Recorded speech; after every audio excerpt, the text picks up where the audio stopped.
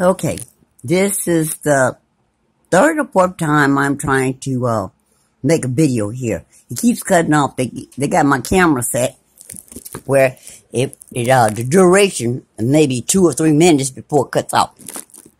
So I'm gonna try to see how this works. But again, I'll state I'm in my $55 a night room. Well, I don't have a key, and I know that's illegal because if you rent a room, you're supposed to have a key to your room so you can go in and out as you please. Also, like that other motel room in Tucson, Arizona, very few channels on the TV, no radio, no clock. Well, now I was trying to do the live stream. You had to excuse my junk, but I want to show you some things here. I just got to eat my dinner. But every time I try to make a video about GoFundMe, they cut me off, that GoFundMe account. Now, on Facebook, when I tried to make the video about how that GoFundMe account, I wasn't getting any donations, Facebook shut me down. So, again, that's why they were messing with the live stream, because they don't want people to know that if they've been donating money to me, that I'm not getting it. But that video I loaded about the officers that arrested me. Well, as you can see, I was clearly angry because they just kept taking my things. As I said, my boxes didn't arrive in Dallas, but my tent and my shopping cart and my camping chair did. And when I got ready to get on the bus, those items were gone also. I made a video previously about being aware of the police getting in their vehicles with how they were killing people in that back seat, how they had those gas chambers in officers' police cars. Well, those officers that you saw on that video, when they arrested me, they took me and put me in their patrol car. And as soon as I got in there, I noticed that the petition was the same as the one I saw in New Orleans, where there was no way that you could speak through the officers. It was sealed so they can gas you in the back seat. Now, when I got in the car, I saw that there was blood and other stuff on that petition. There's no way you can talk through that petition because there's no air holes. And it has rubber around it where it's sealed. So if they gas you, the gas doesn't go to the front of the police officer's vehicle. Now, I also noticed in the back that they had a little thing, I don't know, I think it was where they released the gas from. It was 6 holes on each side, 6 chambers on each side. And when I kept looking at it, those officers, the ones that on the video, they knew something was up because I recognized that petition was how they use the gas people. So one officer said to the other one, this looked like it's a setup because she knows something about that petition in the back seat.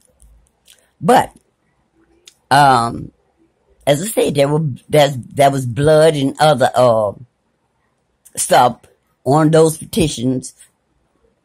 But I'm not gonna go do all of that. But I want to tell you exactly what they did. Now, those officers that arrested me, they went through my purse. They took the items that I had, which I still don't have today. And they're messing with my head again, but I'll struggle my way through this. But, they searched me. They had a female officer come and she searched me and she kept touching me in my private parts. Now, once she touched me down there, when she did it again, I said, you don't have to keep touching me at my private parts. Now, once they put me in the paddy wagon, we got to the Dallas Correctional Center. They searched me again once I went in the building. Now, I said, I've already been searched once. Then she said, well, you better get used to this because you're going to be searched plenty of times. I said, well, how many times do you do a search? We do it plenty of times. So that officer, when I walked in, searched me. Now, I've been searched outside the car. I've been searched when I walked in. I walked up to the desk. They searched me again. Now, there's 3 times they done searched me and kept touching my private part. Then 2 other officers came up and they were going to take me in this little room and do a cavity search, which is illegal. It's against federal law to do a cavity search, to strip search you. And once I told those officers that, they did the regular search, but they touched me in my private part again. Then, I was fingerprinted a total of 4 times. I was fingerprinted 4 times. I was searched by 12 different people. 12, you understand what I'm saying? 12 different people. Now, when I refused to answer any medical questions, which they say I didn't have not the right to do, but they tell you have the right to remain silent. But when I exercised my right to remain silent, they said that I was suicidal. So they put me, they said they were going to put me in a suicide tank, be watched for suicide. Now, she told me when they took me to the back that I had to take off my clothes or have the strings cut off. Now, let me show you something. This jacket that I had on. This jacket. The only string that's on this jacket is on my hood. And it's not a string. It's just the little rubber, the little, oh, they took it out. The little, elastic that holds it together with a button. So they cut my little elastic. You can't hang yourself with the elastic that fasten the hood up. They cut my, elastic off my hood. My pants. They said these were suicide things. Now, I want you to notice my pants. The string comes from this part to about there. So they cut the string, which is about this long, that long, on both sides. Now, how could you hang yourself with a string that's long? So they cut the strings off of both my side of pants. Now, this is torn up. This is from the last search where they held me down, tore my pants up, strip searched me, and dragged me across, even though I'm handcuffed and laying on my stomach, they dragged me across that back room floor. Now, this is about 6 officers who tore my pants and holding me, dragging me, and tearing my clothes off me. Now,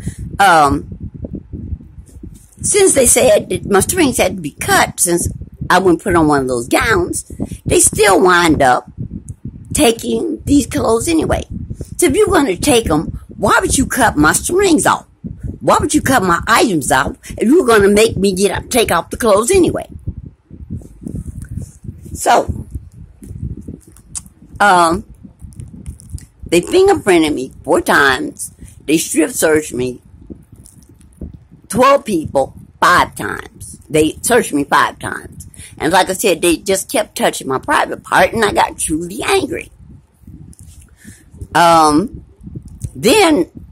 3 of them, in the beginning, one of the male officers took me, all 3 of them holding me and slammed me. And when you go into the side of the holding area, there's a glass partition. He slammed my head into that partition and then threw me in that room on my head. Now, he threw me hard enough where he thought that he could kill me or hurt me bad enough where I would need some kind of hospitalization. But again, God has me.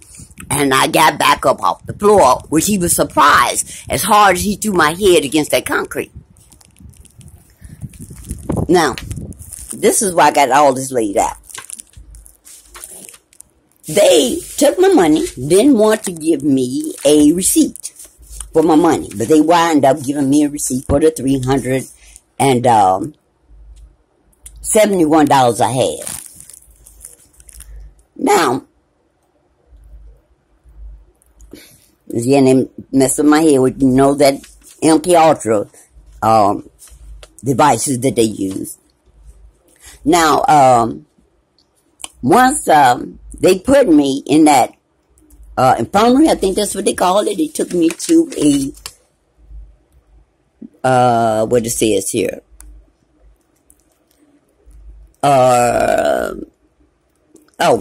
This is what I want you to see too. The officer who took my property, guess what his name is? Guess what he signed as? P. Jones, my name. The officer who took my property name is P. Jones too, I guess. Now, they took me to this infirmary, supposed to be a suicide ward, where, as I said, I've been there since the 7th, and I only got out yesterday, it was the 22nd. They did not let me go before a judge, and so I started writing petitions. They would not allow me to have a telephone call. So, on the 19th of this month, I signed these inmate grievance complaint forms. I filed a grievance complaint form on the 19th with Officer Coulter, and on the 20th, the next morning, they came about 9 o'clock and took me, said I was going to court.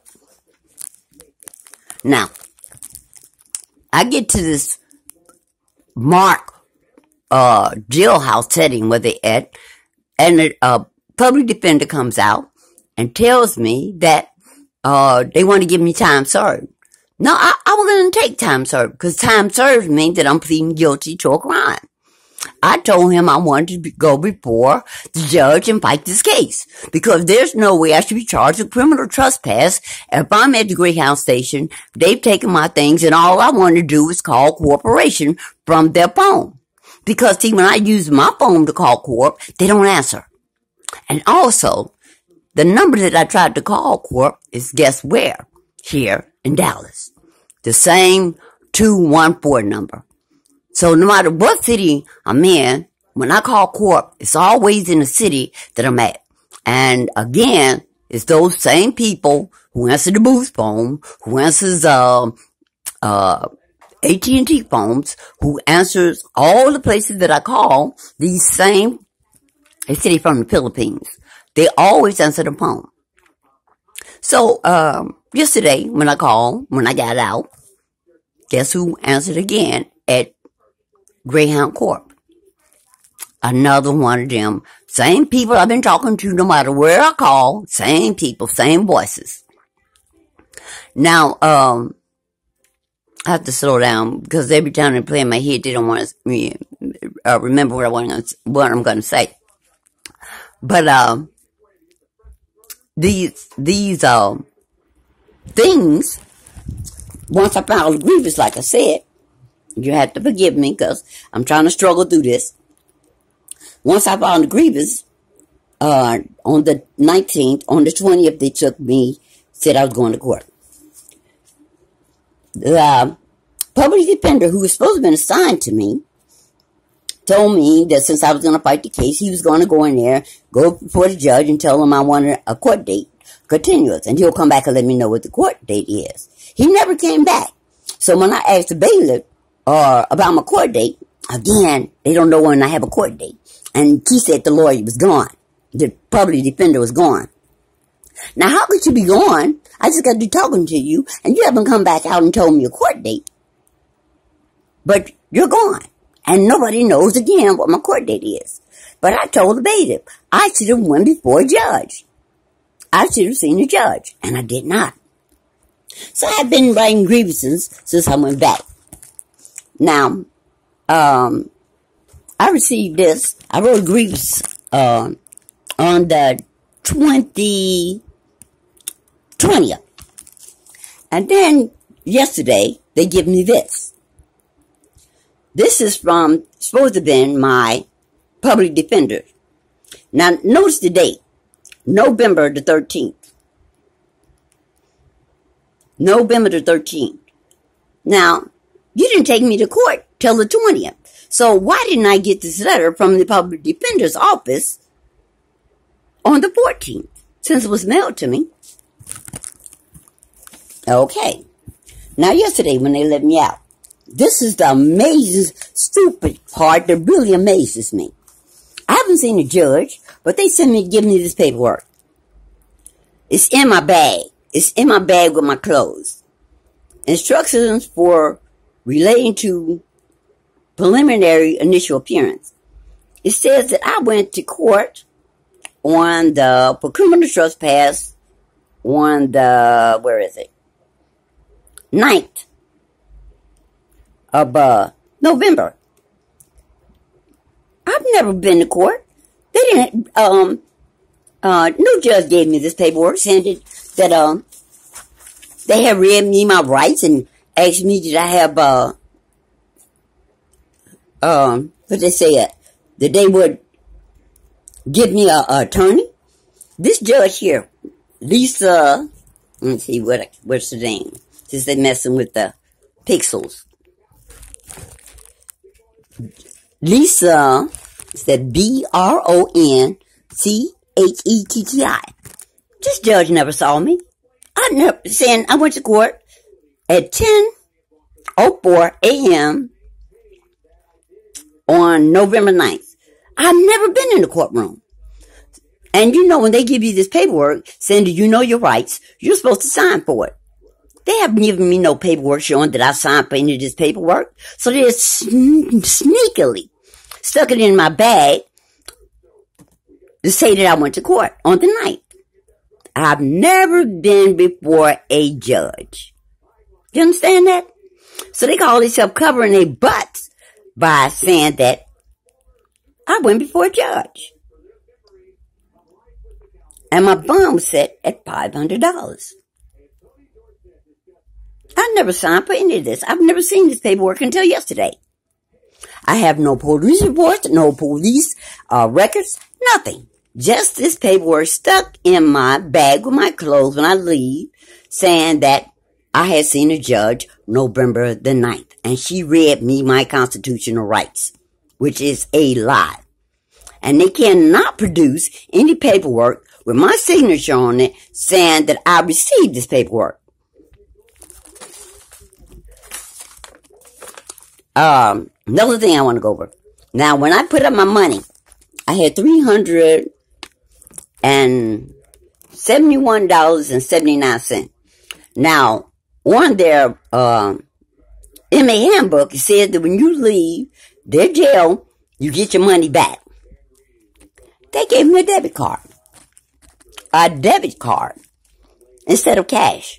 So I had to spend $5 to withdraw my money off the debit card, plus my whole $371 was not there. So that means Monday, I'm going to have to go and ask them what happened to the money that was supposed to be on my debit card. These things are truly retarded. Here they charged me, I had to take out $200 at a time. And they charged me $250. I took out $160 and $200. So $250. They charged me $5 to take out $360. And the rest of the money is gone. Only $1 with something left out of the $371.79. So how do they force you to take a debit card for cash you gave them, and they take the money off your card? They get all that money back. This racket is so set up. It is so, now this is why I have to go Monday to find out where my property is. Where is my property? So you know I'll be there. But, The place is so horrible. You can't believe the human rights violations that's going on in that Dallas, Texas correctional center. And it was not just only me. They had these women and me locked up for all that period of time, isolated 24 hours a day. 24 hours a day in those cells with no clothes. The air conditioning is on.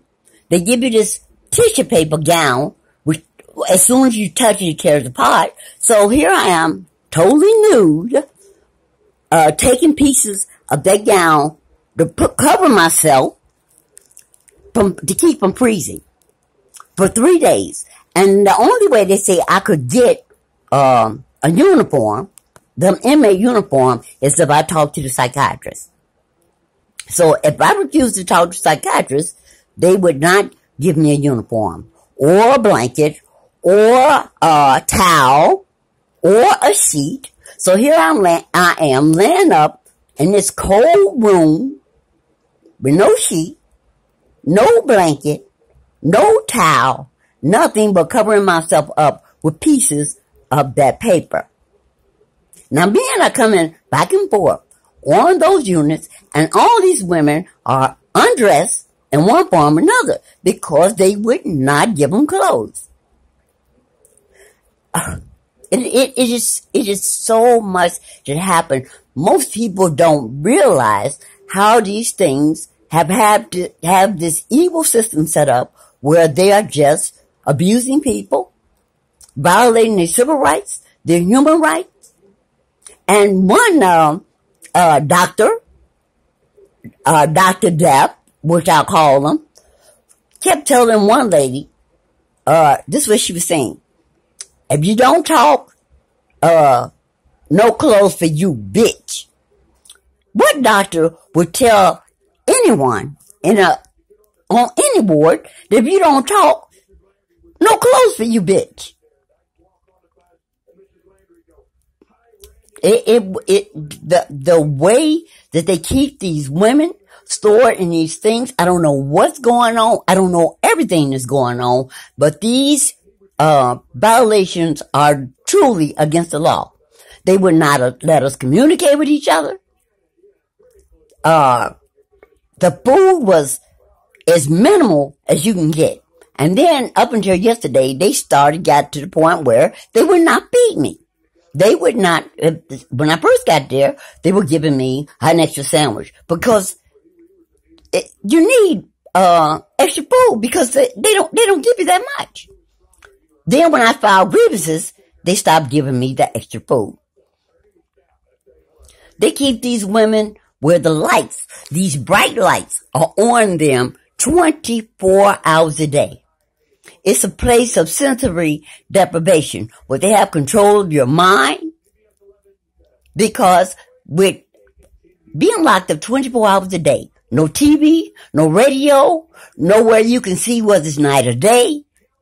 You can't see outside. You can't tell whether it's night or day. You can't tell what time of day it is. It's total sensory deprivation. Isolation and deprivation. Now, this is supposed to be a unit for people who want to commit suicide. So, people who want to commit suicide already feel isolated. So, why would you put them in a war where you isolate them even further? Where you don't let them have no human contact. Where you're in a cell with bright lights on you 24 hours a day. No TV. No way to tell day and night. I think that's all I want to talk about now. But this system has to change. God is in the works, because I think He has me seeing all this stuff. Nobody could believe how this system is so evil, especially in Dallas, Texas. Especially in Dallas, Texas. Now, I think the evil is all across the world, but some spots is just more evil than others. Well, I'm gonna try to upload this And I'll make sure I'm back at that court Monday, because I said they'll probably think because they let me out without telling me never going before a judge, that I'll leave town, and then they can put a warrant saying that somebody bond me out and I skipped on bond or something.